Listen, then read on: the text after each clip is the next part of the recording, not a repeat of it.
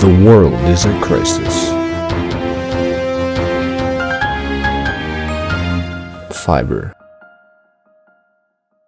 The fiber that you find in your food is the same fiber that we deliver high-speed internet through. But, as you've probably noticed, fiber content in our food has quietly decreased over time, while fiber internet access seems just as hard to come by. The country of Finland has been particularly proactive. The same system that is used to recapture wastewater heat is also used to recycle undigested fiber that is eventually compressed back into fiber lines. Countries with little foresight, like Australia, have fallen way behind. Without the natural resources of recycling programs, they are forced to import fiber from South Korea at exorbitant costs. The US has taken a different approach, implementing experimental copper fracking, known as DOCSIS 3.1, a process that releases fiber strands out of existing copper cable, and of which the consequences are yet unknown and potentially lethal. Eastern Europe, on the other hand, seems to be surprisingly unaffected by the shortage. Through a brief montage, I'll arrive to the small town of Sibiu, located deep in the Transylvanian region of Romania.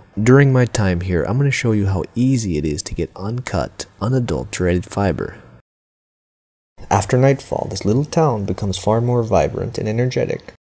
Accompanied by my local translator off camera, we will meet with a local contact. Hi, good to meet you. I had heard from a good friend that you had some fiber.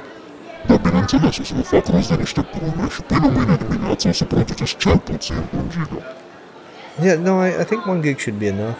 Yeah, I'll take it. Just like that, I just made a deal to get a 1 gig unlimited fiber connection. Incredible. Now, they do warn me, if I get caught taking this stuff past the border, I can get in some serious trouble. But it does go to show you how abundant and easy it is to find fiber here in Romania. Now the question is, why is fiber so abundant here? And with such abundance of unrestricted fiber, you'd think that Romanians would have a hard time going to sleep at night, knowing that the rest of the world is suffering with buffering YouTube videos, game lagging, and overnight downloads. And that is what I'm here to investigate.